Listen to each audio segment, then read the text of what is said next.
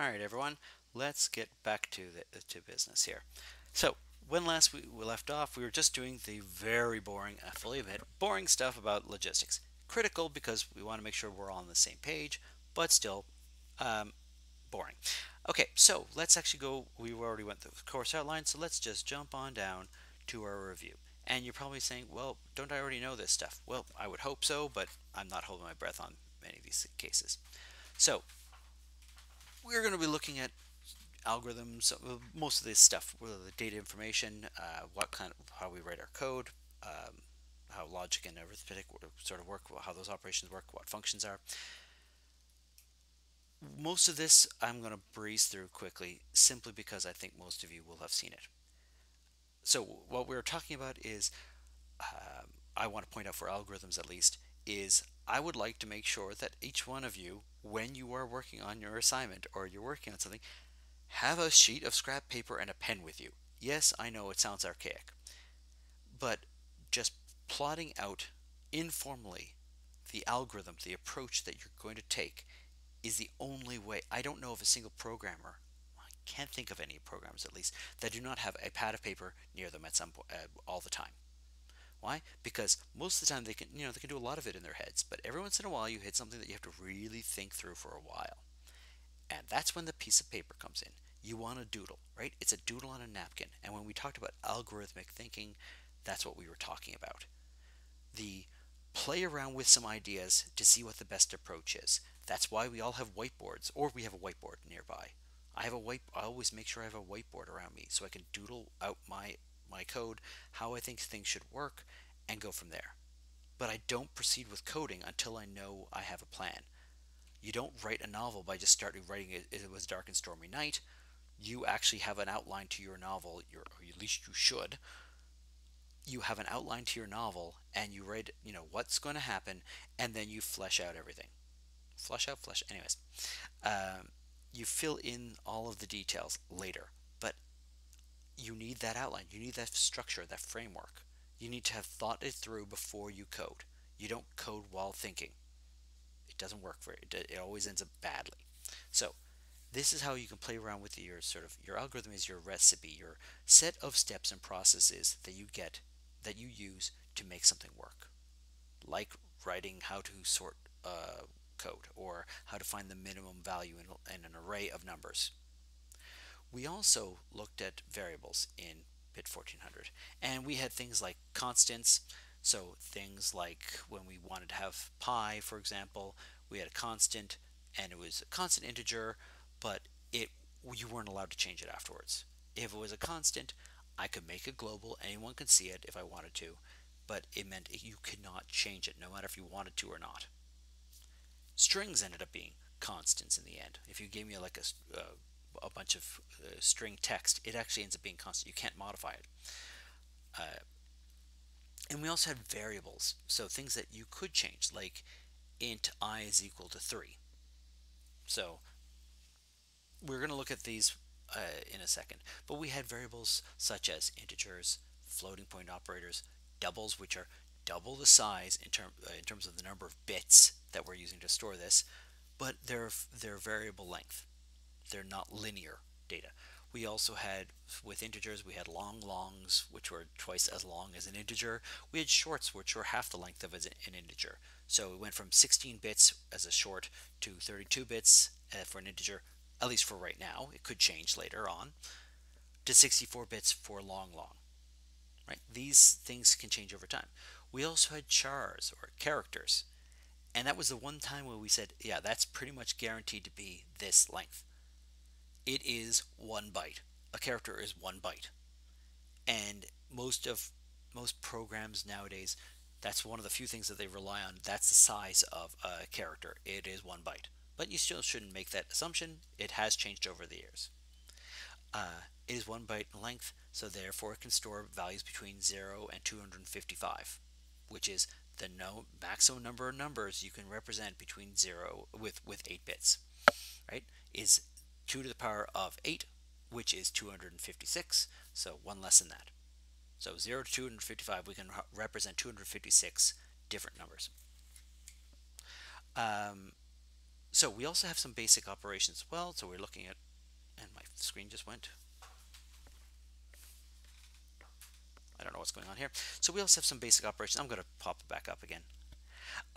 We looked at logic and arithmetic operations. So this would be logic operations would be something like this, double ands, and this would be something like plus. Basic arithmetic operations. We'll look at this when I do some live coding soon. And then if you took the course from somebody other than me, you may not have had this beaten to death, but I really hope you get it beaten to death right now. So we're going to make sure that we have that. I'm going to fix this. That plus looks terrible. There we go. We looked at functions. If you do not know how to write a function, learn now. It is absolutely critical. You need to have those down cold. A function is effectively the following. I got a box. I got stuff that goes into the box. I have stuff that comes out of the box. It's a magic box, right? A function, all it is a chunk of code that does something. Things can go into the function, things can come out of the function, it can do some operation. It is like a widget or something in a car, right? It is a piece of equipment that does something. Does it do everything? No, it does one thing, or it is a tool to do something. That is one way of looking at it. And we've already done things like this in your life. If you had like sine of 45, that is a function. 45 degrees are going into that, and then some value that's equivalent to some value. So I'm going to say float theta. There you go. Is equal to sine of 45, right? It's in math terms, you'd use sine of 45, and it would be it's a particular numeric value. We have the same thing. So this is our very, very high level at a glance view of things. We're going to do a lot more than that. Hopefully this screen is going to kick in. Yep. So here's a little couple rules here. Information needs variables. If you're gonna have some number, it has to be stored somewhere. It doesn't. The computer doesn't have a brain. It needs to store something, right? So we have variables where we can store our values. When we have a function do something, you pass out a value, it has to be stored somewhere. You have to catch that value and store it somewhere. If you make a variable, you have to define it before you use it. This probably shouldn't be rocket science for many of you, but for many people it can be struggling. So when we define a variable, we say what type of variable it is. Is it a char? Is it an int? What is it? And we give it a name, saying this is the short form. This is how I find this thing later, right? How do you know me from someone else in the crowd? I have a name, and it identifies me. And versus the guy over there somewhere. And you could put a value in these variables. You don't need to require it before use, but you should. Why? Because just in case someone doesn't use it, right? We normally don't see it, but each of those variables also has an address, a memory address, as in it has to be stored somewhere on the computer. It has to be stored in the computer somewhere. That has a location in space. So we have a location in space where we're storing some value. We give it a short form name for it, where that position is, what that thing is, where that thing is located, and what kind of data it is. And with that, it allows us to do everything that we need to do. It also allows us, as soon as we get to pointers, it allows us to just point to where that variable is versus just getting the value for the variable. If I use the name, I get what's stored in that bucket, right? I have a bucket where I store information. If I use the name of that bucket, I get the stuff that's in the bucket. I might say, where is the bucket located? That's where a pointer comes in. Okay. When we're going to do a lot more about functions very, very soon. So it's a module of code. It performs a particular action. It can return something or nothing, and it can have input as well. So it can have input and output. And we've seen things like the min of something, the max of something, even printf. It sometimes allows you to print things, but things like printf, scanf, they're both functions. All of these things that we've been doing have, most of the time, we've been doing a lot of functions, even if you didn't realize it. And we've looked at some libraries like the standard library, standard in, standard out. So we're going to jump ahead past this, but our function generally has, well, I might as well do it here. So our function, I said, looks like this, right? We have something going in, maybe three things going in. I don't know. The number of things going in is variable, can be variable. Number of things going out, one thing goes out. That's it. So I might have, let's see what kind of function we have. Let's do, actually, I'm going to do min with you guys in a second. So let's figure out a good function. Trying to think of a good, min factor maybe. Okay, int.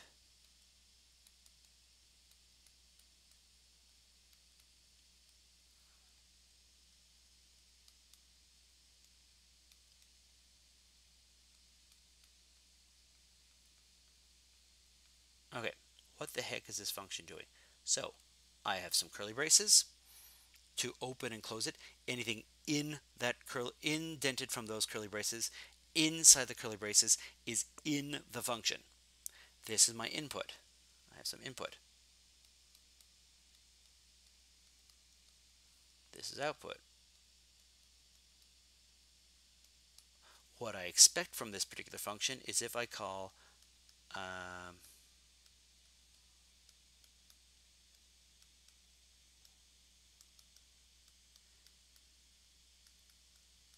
let's say min factor of 8. Let's say.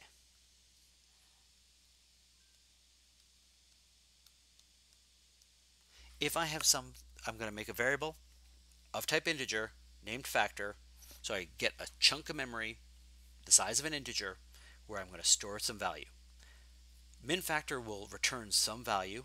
What would I expect here? The minimum, when I'm factoring numbers, that means breaking it into the smallest prime numbers. So the factors of 8 are 2, 2, and 2, right?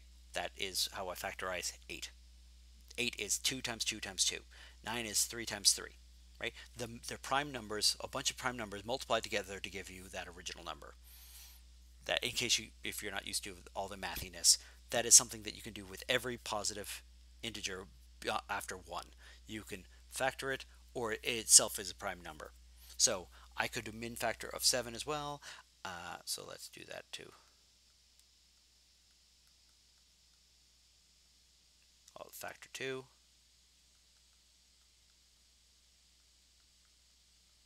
I'm going to put a 7. That's a prime number. So what would I expect for these values? I would expect factor to return the minimum of these factors. I would expect it to be the value 2.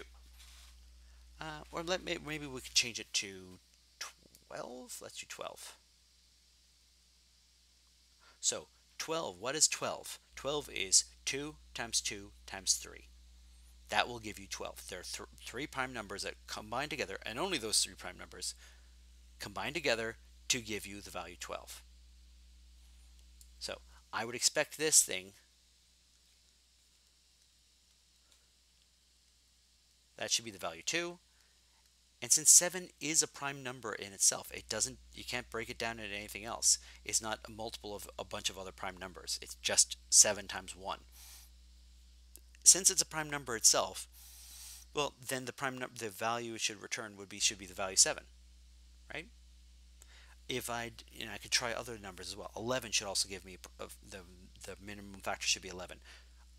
14, the minimum factor should be 2, right? 2 and 7 gives you 14, but the smallest number there is the 2.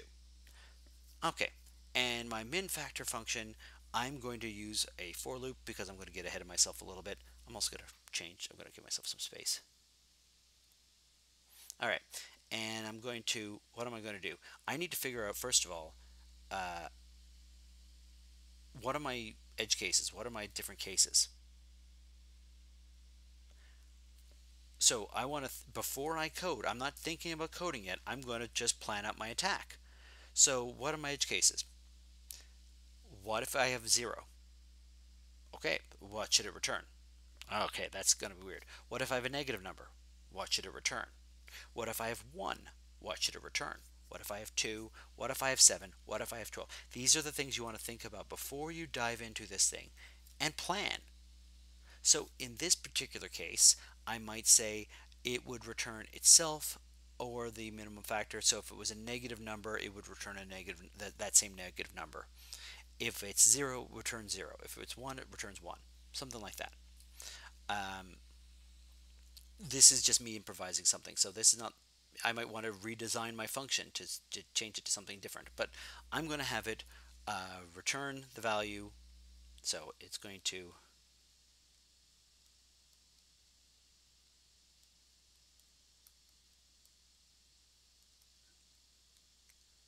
greater than 1. All right. This is a little note for myself. Okay, so I can have an if statement. If two-factor is less than is it less than or equal to 1? I'm going to get out of this. So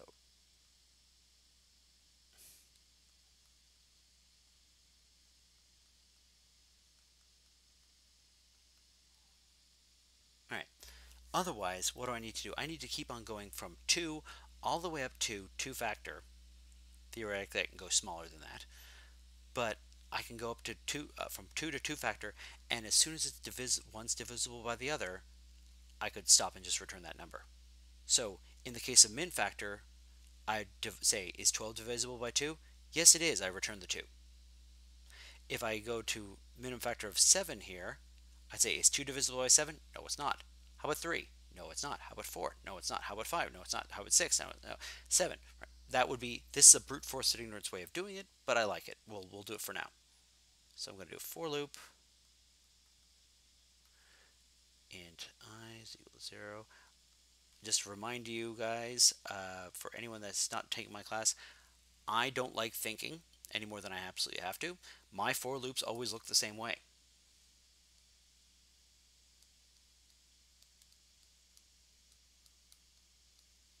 I start at 0, I go to some stopping condition, I++. That way I'm not beating my brains over how the hell to do this thing. I just sort of memorize it. All right. Or I've just sort of taken it upon myself to do a particular way. There we go. That's a terrible curly brace, but that's what it is. If, so I want to, I'm going to use mod, which is the remainder.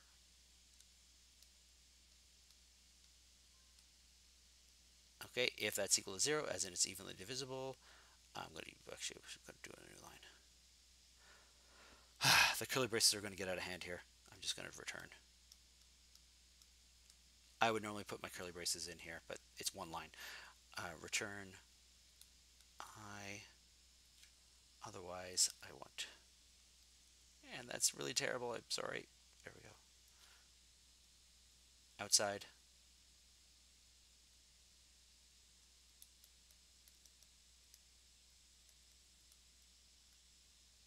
Outside of my for loop here, I'm going to say return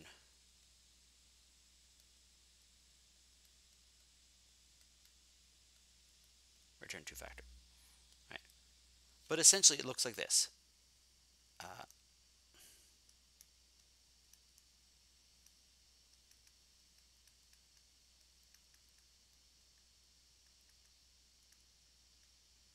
Let's call it two-factor again.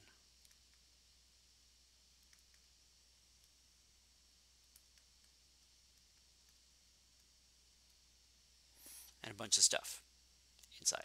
Right? That's all a function looks like. The reason I'm asking for this, I want you to take it out a piece of paper. I needed to work through all of this for you to have seen some example of this. I want you to take out a piece of paper. Normally I would have people to pass it in at the end. We're not passing it in obviously or anything like that, but I want you to write the function min. It'll take in 2 integers. It will return an integer. It's going to return the smaller of those 2 input parameters. That's it. So min of 5 and 7, you can call it my min or whatever you want if you don't want to call it min. So min of 5 and 7 means that it would return 5. the integer min val would equal to 5. It's the minimum of these two numbers. But if I have 7 and 5, it would return 5 as well, right?